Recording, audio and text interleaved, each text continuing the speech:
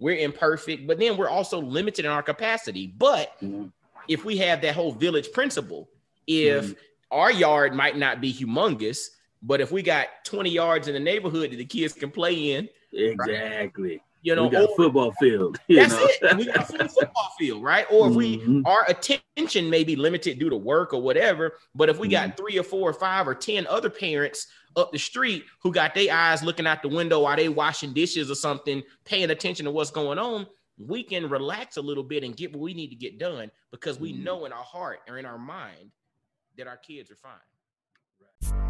What's happening, y'all? This is Mike D with Black Fathers Now, where we're bringing the village to the brothers. Every couple of weeks, you can look forward to a quick inspirational message or a thought-provoking guest with knowledge and wisdom, all geared towards helping you be the best father that you can be. We're bringing the village to you. Now it's your turn to do something with what you learned. All right, y'all. Let's go.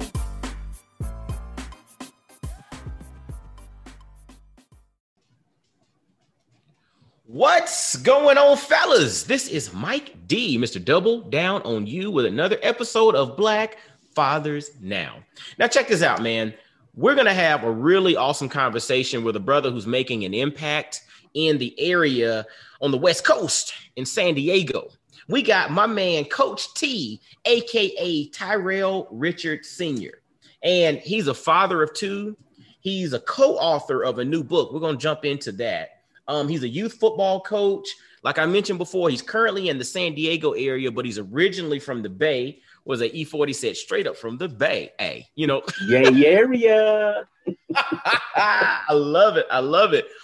But what's interesting about it is our previous conversation really turned into like an impromptu, almost coaching session in which we identified a superpower that he has living inside of him that he really has not explored yet. And we'll dive into that a little bit as well. But fellas and ladies tuning in too, we have my man, Tyrell Richards Sr., a.k.a. Coach T, in the building. How you doing, man? Hey, what's going on, man? I'm happy to be here, man. I'm happy. The sun is shining. I'm feeling good, man. I'm looking good. What can I say, man? I'm happy to be here with you. That's awesome, man. And I'm happy for you to take time out of your schedule. And again, like I said, you're West Coast. We're recording this early. So brother had to get up a little early, didn't you? Yeah, got up a little early. That's okay, though. That's all right. But look here, man, I appreciate you feeling the fact that we're worth it, man. So thank you so much for sharing with us today, brother. Awesome. And so before we jump into your story, before we jump into your journey, I like to do shout outs because who are we without those people that end up being the wind beneath our wings, right? You know, what is it? The African proverb that states, you know, if you want to go fast, go alone. If you want to go far, go together. And I might have the wording off of that a little bit, but the reality is we need to make sure that we highlight those around us that serve as the wind beneath our wings. Give some shout outs, brothers, before we jump into your story. Hey, first and foremost, I got to give shout out to the Lord and Savior. You know, without him, there is no me.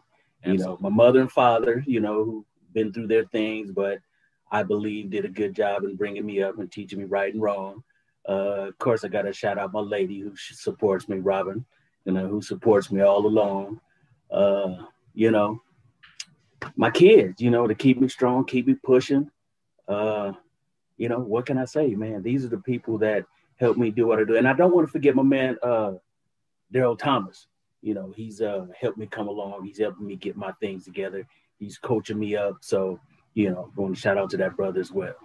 So, it's good stuff, man. And you mentioned obviously, you know, your lady, your better half, your kids, your parents, and your coach, right? And it's interesting, you know, we think about the concept of coaching. Every player that's Hall of Fame, anything, has a coach, right? Just about anybody who's making impact in the world in some capacity has a coach, meaning we can't always see everything through our own eyes. So that's why it's good at times to have another set of eyes there to see things and see around corners that maybe you're not aware of. So it's interesting, but it's also powerful that you threw that into the mix in regards to your shout out. So salutes to you, my man. Well, thank you. Appreciate that, man. Appreciate it. No doubt. And so you mentioned your support system, but now let's jump into your story, man. Let's go to your origin story, man. Talk to us a little bit about yourself growing up, some of your experiences growing up in the Bay, and some of those things that led to the man that you are today, brother.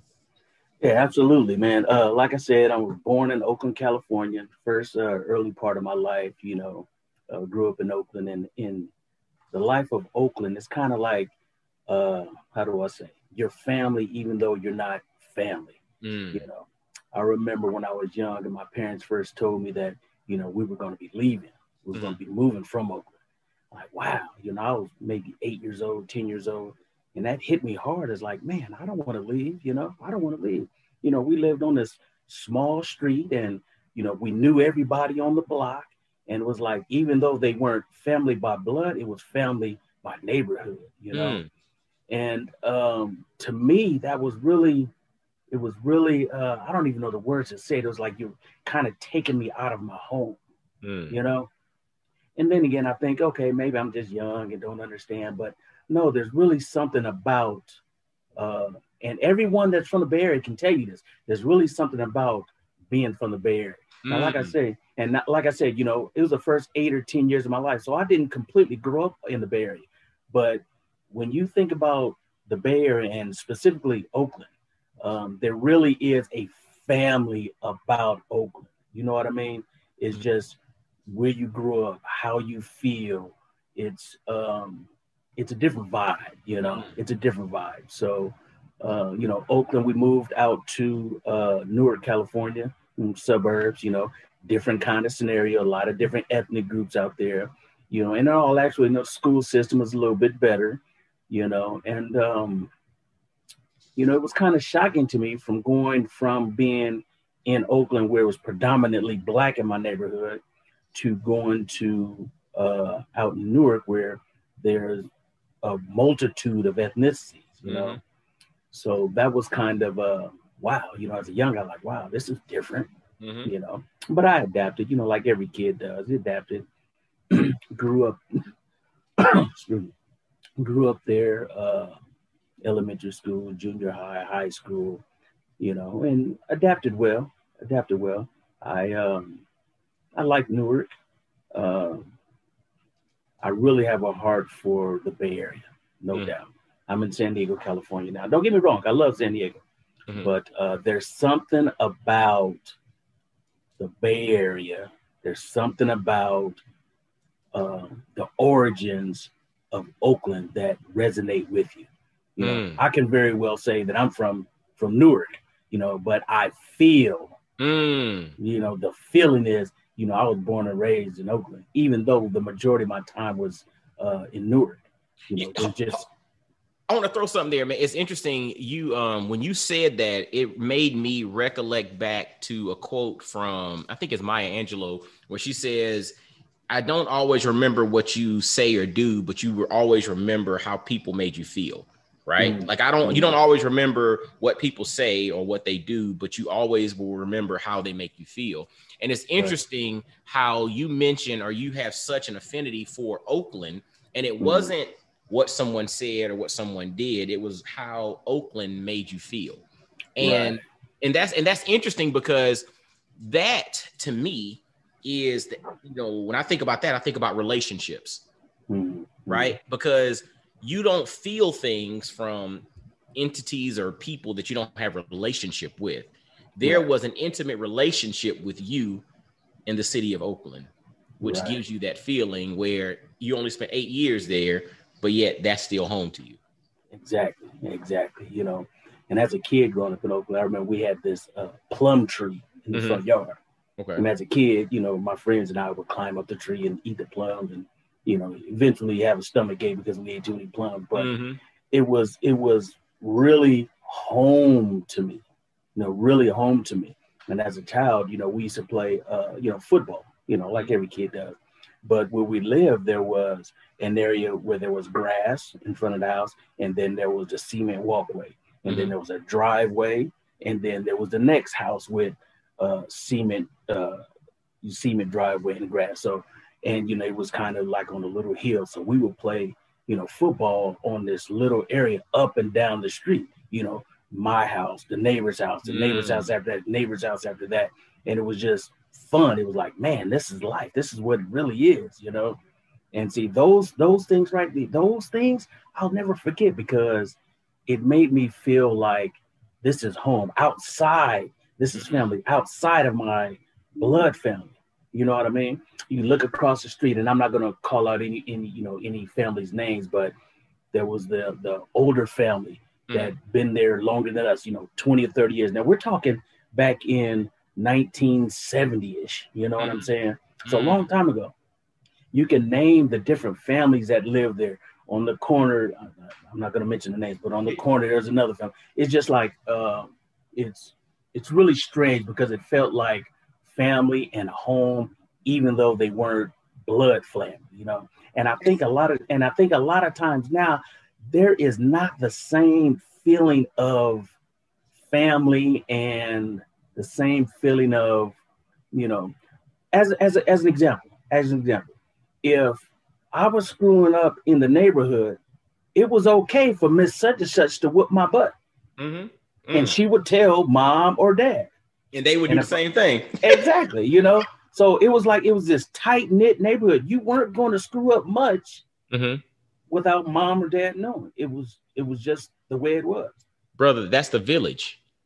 That's the village. Man. That's, and it's interesting. And I love you really going in depth, because it made me recollect to my growing up. Right. And, I'm just a couple of years younger than you. So I'm growing up in the 80s into the 90s. And what's interesting is we had that same feeling as well. It was just like you playing from yard to yard to yard, from this house to that house. It was just like this whole neighborhood was your front yard. Right. Exactly. All the neighbors looked out for you. You were playing in the street. Somebody's calling your mama. Hey, Mike and the boys are out in the street.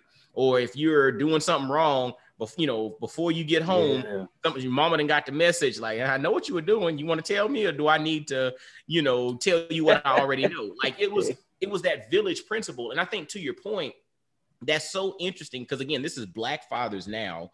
And Black meaning we have like an African lineage, right? There's something about us that's connected to the continent of Africa. And when you go back to the African principle of it takes a village to raise a child, or it takes a whole village. That's the thing. It takes a whole village to raise a child.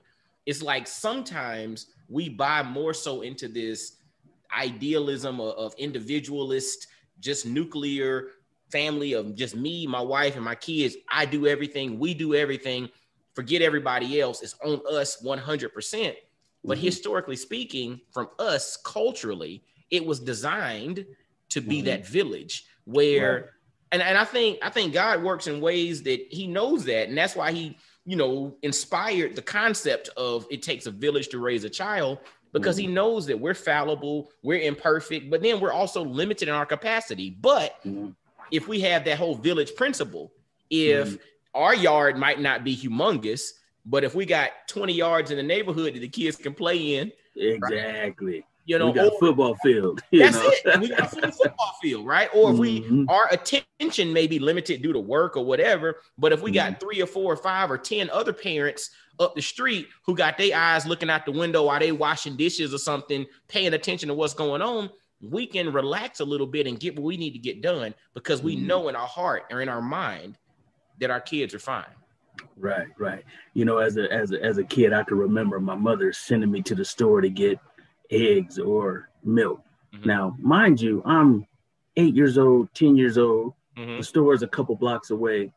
I don't even believe that parents send their kids to the store to go get milk and eggs, walking, that is. The teenagers and the older children maybe. But we was 8, 10 years old walking to the store. It was like there was no mom needed some milk or some eggs or some bread. Go to the store, here go some money, go to the store and get it. She knows it's gonna take you 15 minutes at most to get around the corner and come back. And it was really no big deal. It was really no big deal. So I think today we miss that type of and I'll just say it, family. We miss that type of thing. The simple things, the real simple things. You know, it's interesting. And, you know, I can remember having a conversation with my mother, and we were talking about, my mother made a comment that, you know, that rap music you guys listen to, you know, it's no good, or, you know, because it had profanity, you know, and I understand that. I'm a parent now. I kind of think you get it now. Yeah, you know what I mean? So the point I'm making is, parents and their kids, they, you know, growing up in different times, but one thing is the same. The thing is the same, is parents have a different idea or a different concept of what a child should be listened to in their music and how it affects them. You know, so now today, you know, of course, there's rap music, and I'm like, man, why, you know, why are you listening to that? Why, you know, it doesn't, don't get me wrong, I like rap music. I like rap music, but I like R&B more. I like jazz more. You know, I think maybe my, you know, music has developed, but it's interesting. I had the conversation with my mother. I had the conversation with my kids. So, yeah, and I would assume that my parents probably had it with their parents. You Absolutely. know? So it kind of goes in generations, maybe, you know.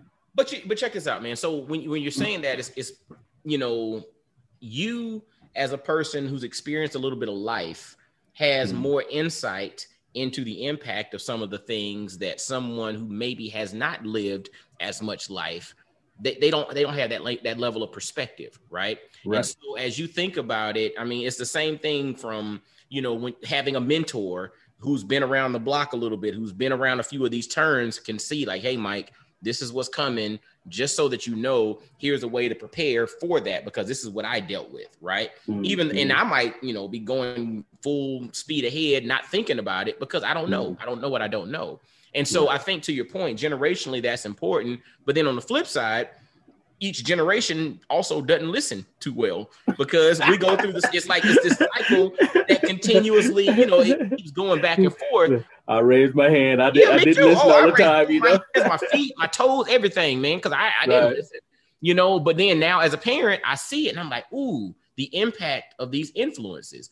And speaking of influences, I know during our last conversation, you talked about how, you know, you ended up going to, as you became an older teenager into like a young adulthood, you know, things happened, but you ended up getting a chance to spend more time with your father, and how those moments really left a lasting impression on you.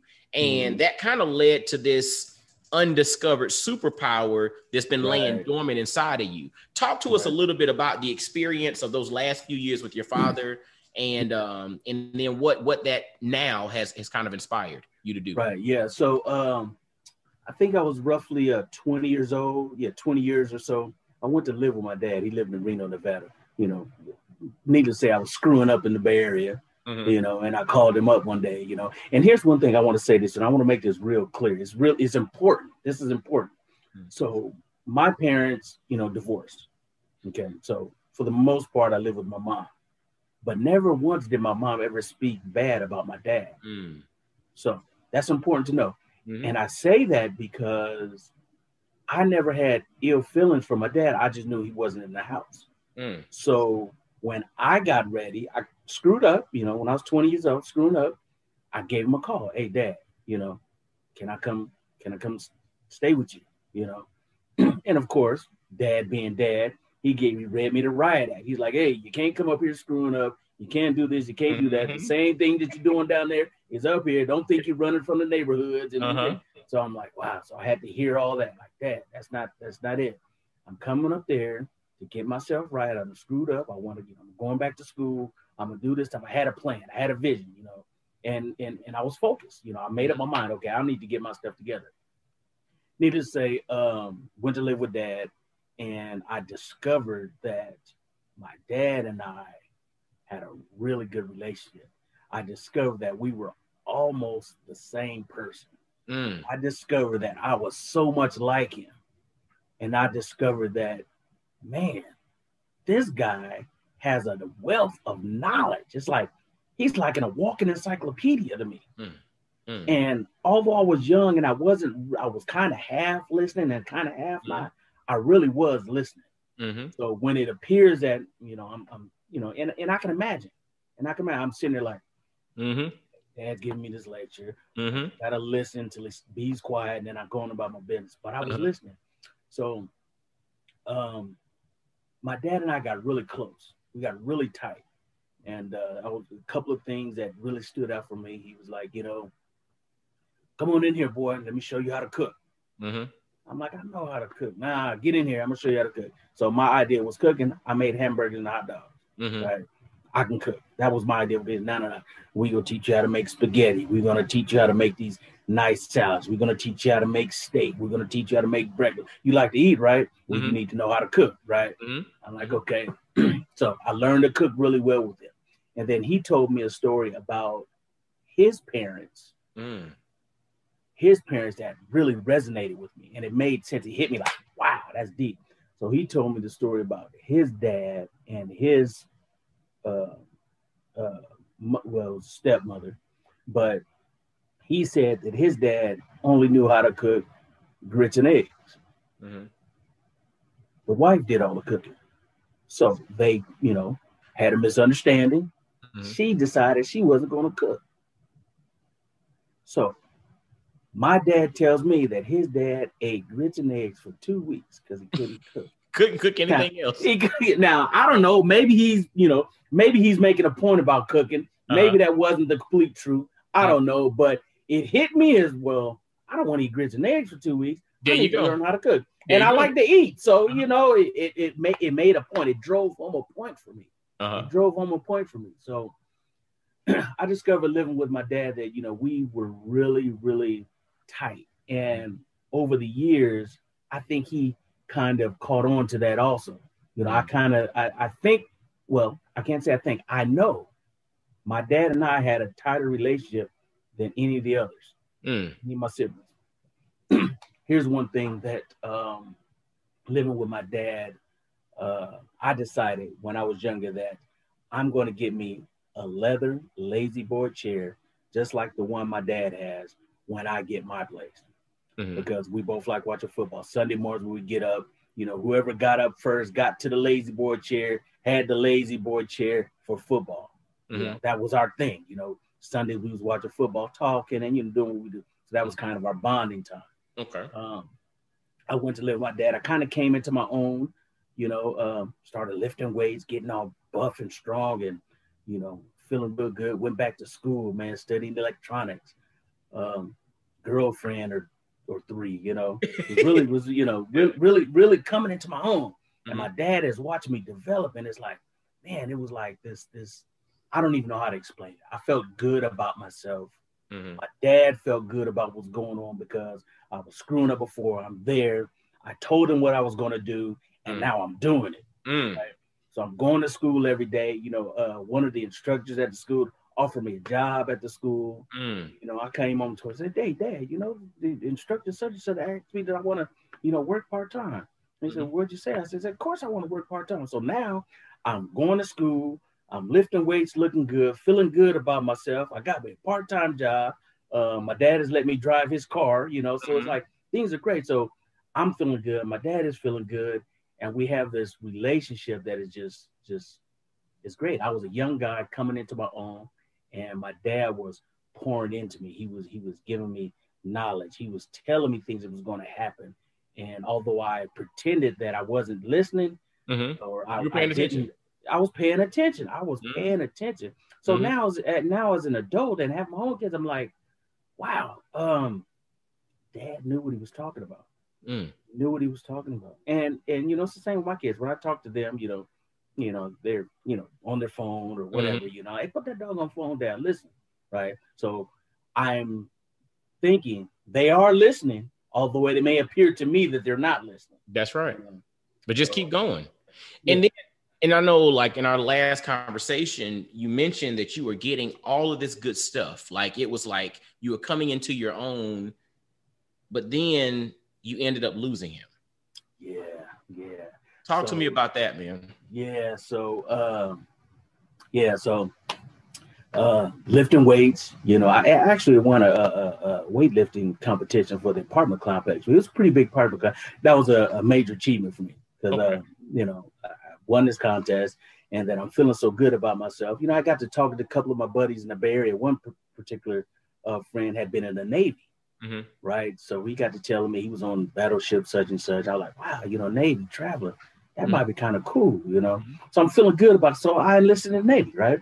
End up going to the Navy, ended up being on a battleship, just like my friend was. And in 1991, I got a message from the chaplain on board, and he came to me and he says, hey, you know, your father has, he's in the hospital. I'm like, wow, you know, what's wrong with that? You know, he had a stroke.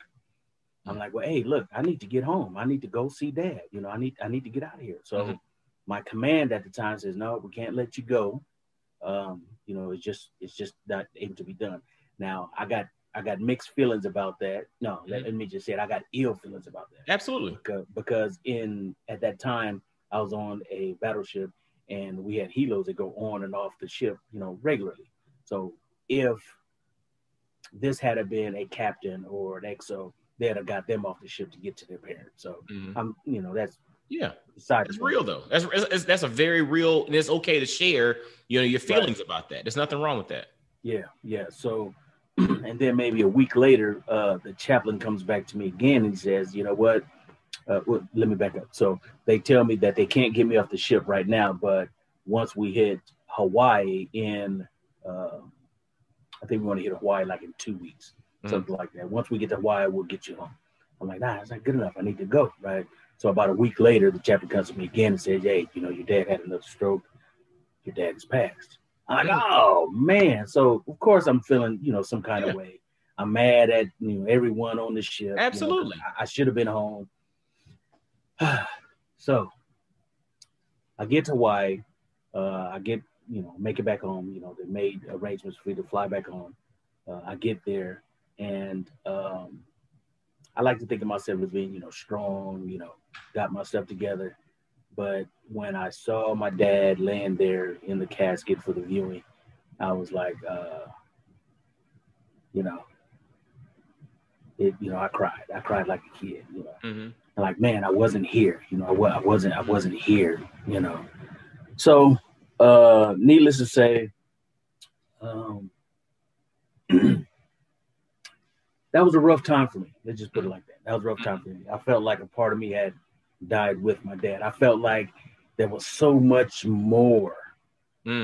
So much more I had to learn. There was so much more we were to experience. My dad never got a chance to meet my kids. I didn't have the opportunity to, bring my kids to his house or dad come to my house. You know, I just feel there's just so much more that he would have taught me. Even though I'm a young man and, you know, I'm doing my thing, I feel like there's just so much more. I feel like there's a missing piece. There's something missing. You know what I mean? There's something missing because there's something missing because my dad, in my opinion, he was a great man. You know, I really don't care what others have to say, good or bad. I know to me, he was a father to me.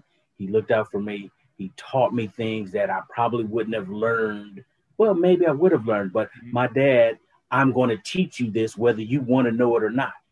You know, I'm going to prepare you for what's about to happen, you know. And I felt like even though he died in 1991, what could he have taught me in 2001 or 2011 or 2021? You know what I mean? Man, look, and I think this is interesting because this is what, you know, we briefly spoke about in, you know, our last conversation. And one of the things that, you know, we have to work on in regards to life is like, we can be sad, you know, we can be upset, we can be frustrated, we can be pissed off. That's okay. Those are emotions that we're supposed to have. They're there for a reason, right? Because we have these different things in our life, but we're also people. And, you know, like you mentioned, you're a man of faith as well. Nothing happens by accident. Everything happens for a reason. And we've also been given everything that we need to move forward. And so when our conversation happened last time, one of the things that I shared with you was he didn't leave you too early. He basically wrote the intro to the book that you're supposed to write. He gave you that jump start. He, in essence, was the prompt for everything that you're supposed to do. And you're one that's capable of taking all of these stories, if you go deep enough to find these things that are there, these concepts, these principles that helped you, you can now take them, reimagine them, and release them to, you know, to the world, or help somebody. Or, you know, we call you Coach T because you're into mentoring and coaching young men. And you said that you are just like your father, or you saw your father in you.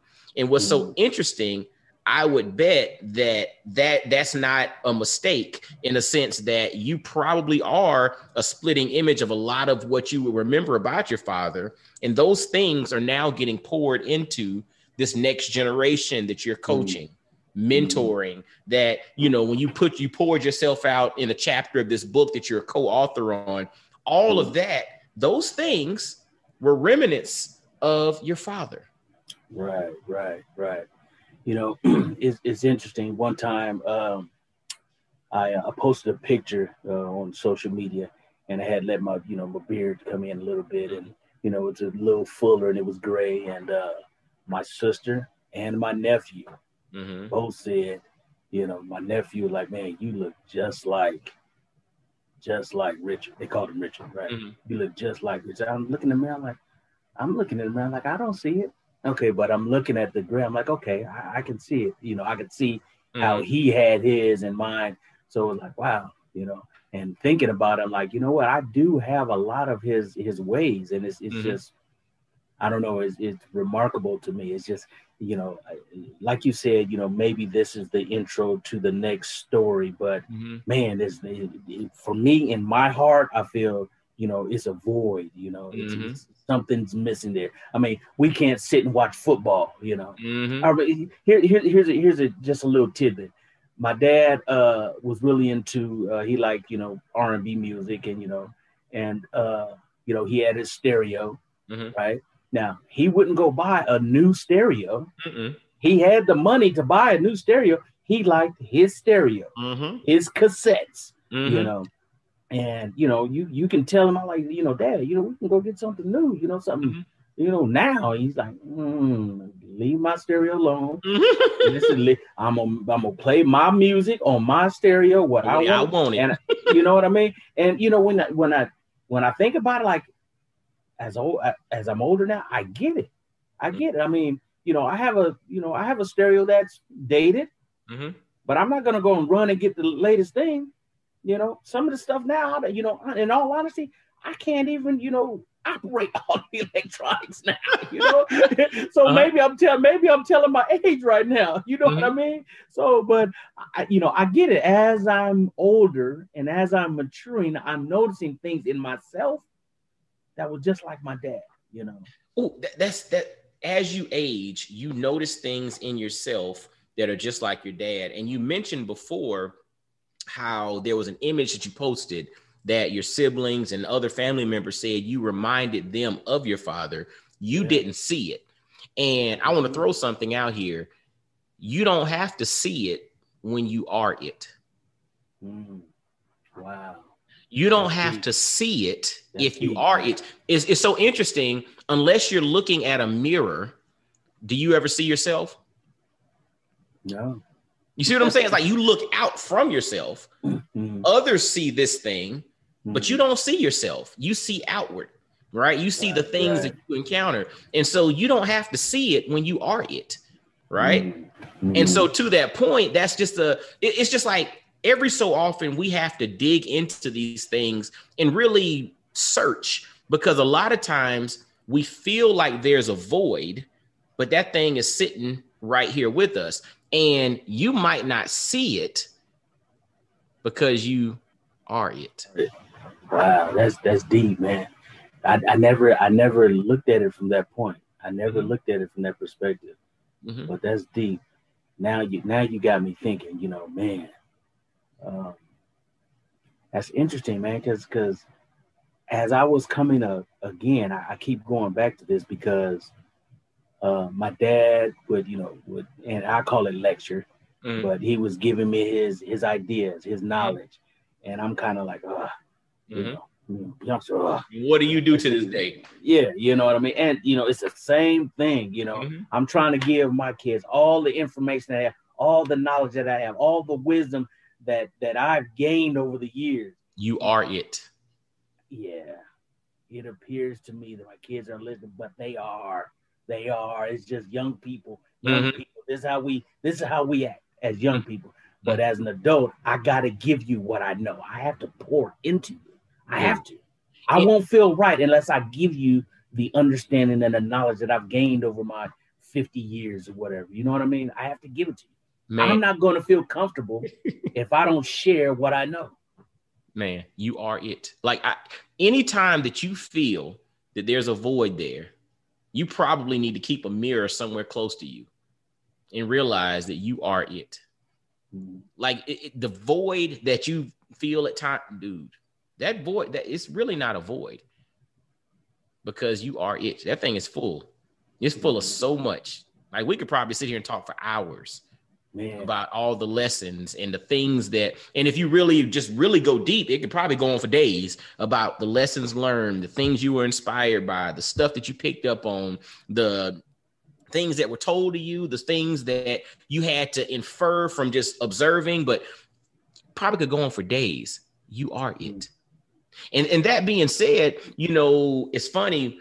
A lot of these things come out in ways that we've never even thought about, right? And when I mentioned coming out in communication and putting things out there, you are co-author of a book on fatherhood, right? Yes. So talk to me a little bit about the book, this project, how it came together, but then a little bit about what it is you contributed to this particular project. Right, yeah. So the book is called When the Walls Speak. It is a collaboration of fathers with one collective goal, and that is to uplift, motivate, and inspire the youth of today. That's the goal in it. And what we've done is we had taken different fathers and taken their experiences and their upbringings, maybe as a father or as a child, and we poured it into this book. And the thought process is to inspire a youngster, inspire the youth to know and understand that they are essential, and no matter where they come from, their backgrounds, hardships, that they too can be successful. They can succeed in life. So this book is designed to help a young person get through whatever it is they're getting through. This is like a movement. I'm talking to you today about the book. So the hope is that, I can talk to someone else. Maybe you will talk to someone. And these 13 men that have decided, you know what, let's collaborate. Let's talk about our experiences. Let's help the next generation get to where they need to be. Because as a youth football coach, I see kids coming to the football field, and I see them that, they're a little distracted, or they're a little, standoffish. And I know, listen to what I'm saying, Mike. I know that some of these kids' home lives are not the greatest. Now, I've had to pick up kids and drop off kids, from practice to practice, whatever. And sometimes you can see this kid is having a rough time, But I also noticed that those couple hours on the football field helps a kid come out of whatever it is, even if it's for only those 2 hours. Even if it's for those only 2 hours, or however long it is. It helps. And I also know, as a parent and as a child, if your parent says something to you that, you may believe or may not believe, as a child, you may take it in or may not. But the exact same message can come from a coach, an uncle, a teacher, and it resonates different with that child. I've heard it. I've seen it with my own kids. I've heard it and seen it with my own kids. I will tell them, and I'm not going to get into any details. I will tell them, look, if you do this, this is what's going to happen. Oh, yeah. Okay, Dad. Right. But then a friend of mine will say something very similar, almost identical. And here goes this ongoing conversation back and forth between my son and a friend of mine. I'm like, what the heck? Like, I said the same thing and it didn't resonate. Yeah, exactly. You know what I mean? So, You know, hold on. Pause for a second there. You know, I'm gonna throw something because this goes back to what you said earlier in the story, right? Mm-hmm. We talked about growing up in Oakland. Mm-hmm. What was that thing that you felt growing up in Oakland? It was family, man. It was the village. Family. That village. Yeah. That village. And the design of the village, and you see how this thing comes together. The design of the village is, you know, I think God knows that mama and daddy can't do everything. They know that teenage so-and-so or 10-year-old so-and-so might not listen to mom and dad, but they might listen to uncle so-and-so or coach whoever or neighbor that they look up to saying the same thing. And so I don't really care where the message comes from if it's the right message, right? And so, and it's interesting you say that how this thing comes full circle, how I might say it, they don't listen to me, but let the neighbor say it. Let the coach say it. Let somebody they look up to say it. And it's like the best thing since sliced bread. Right.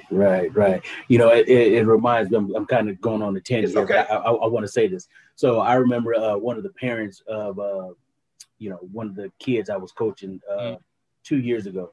She came to me before practice. She was like, hey, little such and such has not been doing his work and he's kind of acting up at school. Would you mind having a word with him? Right. So absolutely, no problem. So I had the whole football team sitting there, had him take a knee, and I didn't point him out directly, but I said, hey guys, you know, we're student athletes out here in the field. Student is first. You must maintain your grades. You must give your best effort, right? And as I'm saying it, I made a point to make eye contact with him as I'm saying it. Now I'm scanning the whole crowd of students, but I'm making a point that I know that you haven't been doing your best. So he's looking at me with his eyes wide open, and he's, you know, yeah, I understand, right?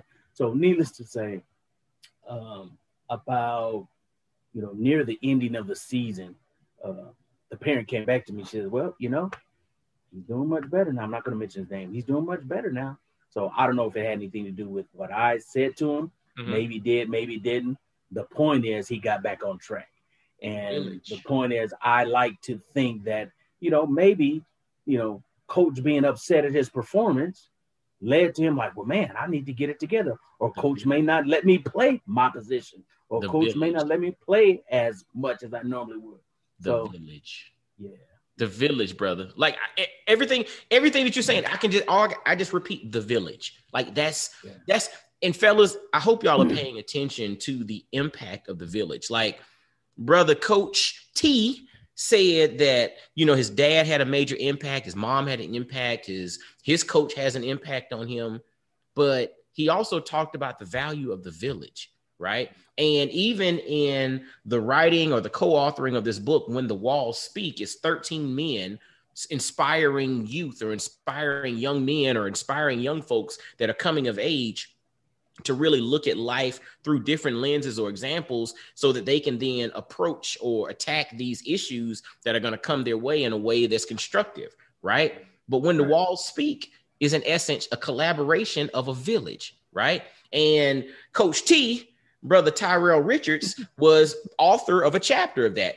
Don't tell us everything about it, but give us like a little snippet about your chapter in that particular book.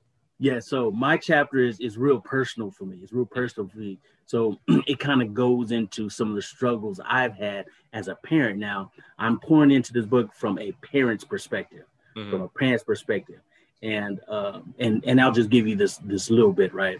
So I start off in the chapter that says, have you ever experienced a pain that hurts so deep that you wonder, why is this happening to me? Have you ever experienced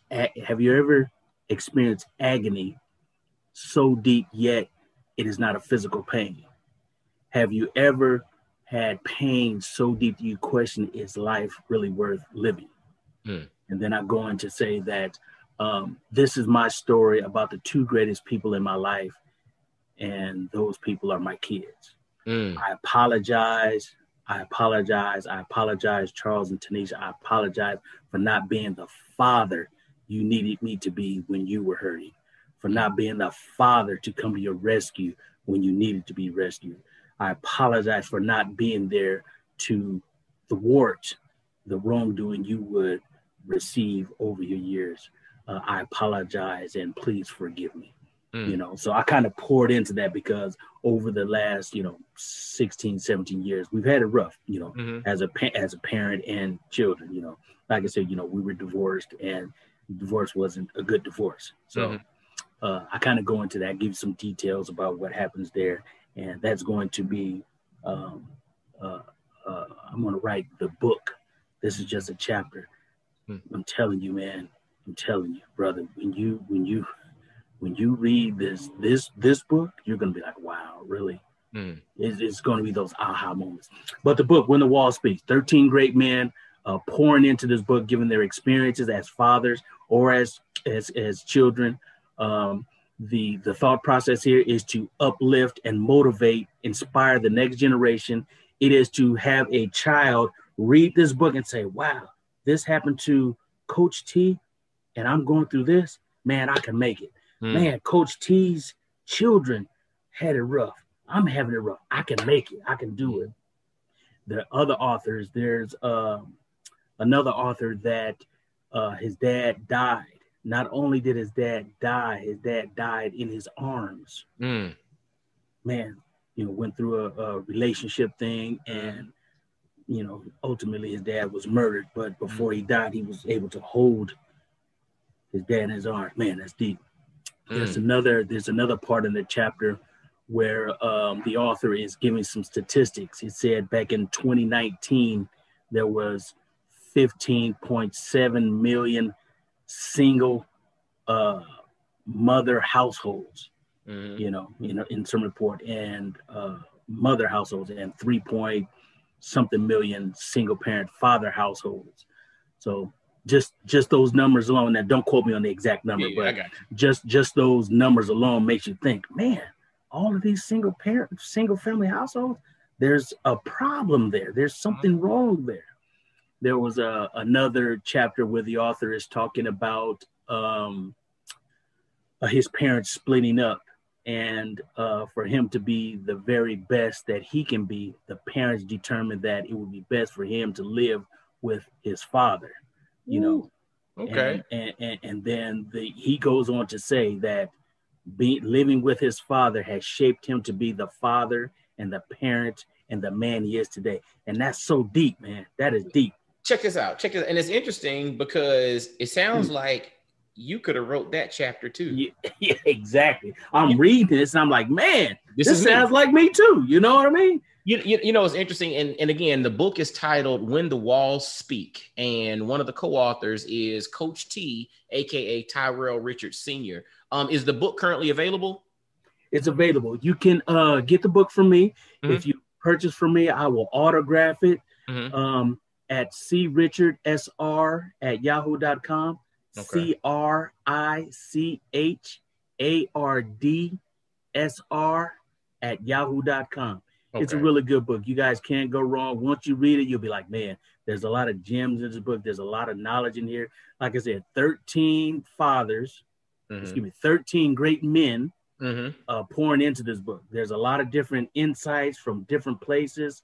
There's another one of the other authors grew up in a single family home with his mother. He was the oldest of the children. And he goes on to say that he was placed in positions of looking after his younger siblings. So he had to grow up faster than really was needed. And, hold on, don't tell the whole book now. Like this is. I'm giving a little bit. That's a good snippet because we want people to grab the book. And again, it's When the Walls Speak. And again, one of the co-authors is Tyrell Richards Sr. He's from the Bay Area, currently living in San Diego. And if you want an autographed copy of it, make sure to email him at crichardssr@yahoo.com. And I'll put that in the show notes. So if you want an autographed copy, you can get directly from him, email him. He'll work out the details with you there. Is there any other way for people to learn more about you, learn more about the book, any websites, anything? Yeah, I have a Facebook page, Facebook /Tyrell Richards Sr. Okay. My name TyrellRichardsR.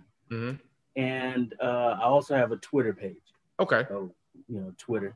I do YouTube videos as well. So yeah, man, you know what? I have a real calling. I've been telling my lady for years. I'm like, you know what? There's something bigger for me. There's something more for me. I like coaching, but there's something more. There's something with this youth that I need to do. So what I'm doing now is I'm writing a book. I'm currently working on 2 more books. I do the YouTube videos to inspire youth. Look at my one videos. You'll definitely be inspired. I try to pour into them. I think there's a void, and I don't want to knock our school systems, but I think there's a void.